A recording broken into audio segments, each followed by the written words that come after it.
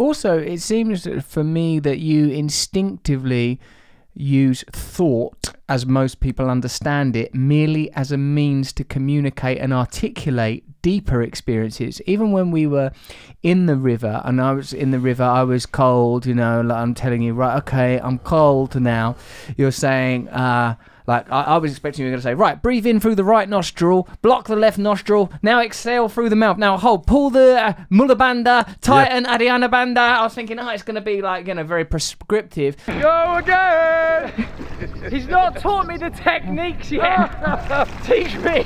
But you said instead, no, just be in the cold, be in the cold. And then let your body do what the body is able to do. And like in this moment, I recognized that, you know, like, because I said to you also, what shall I do? Where shall I put the attention? Don't put it nowhere. Don't put the attention nowhere.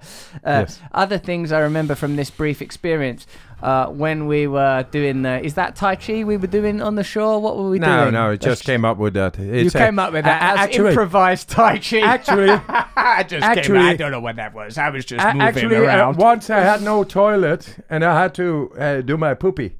So I had to stand in this awkward position.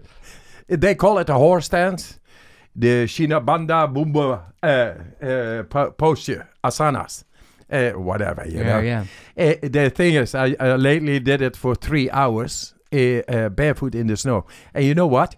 In 3 days, I do it with anybody in the snow, barefoot, standing in that awkward horse stance, Yes. which activates the adrenal axis.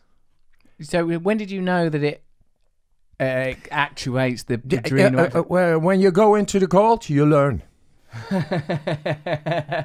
It's interesting mythically, like in mythology, the acknowledgement that to discover the truth of who you are, you need to go into the belly of the beast, you need to go under the ocean, you need to go into the darkness, into the pain. That's where you will discover the true gift of the self. If you never go below the surface, if you never go under the skin, then you will never discover the truth of who you are. You will only vibrate on the higher frequencies. So for you, the cold has become your teacher. You have become the yogi of the cold. From the cold, you have discovered deep truth. Thanks for watching this podcast and going all the way to the end of it. Would you just kind of to click the bell? It might not be there, over there, and subscribing so that we can infiltrate your serenity and peace of mind with jangling bells and buzzes. Thank you.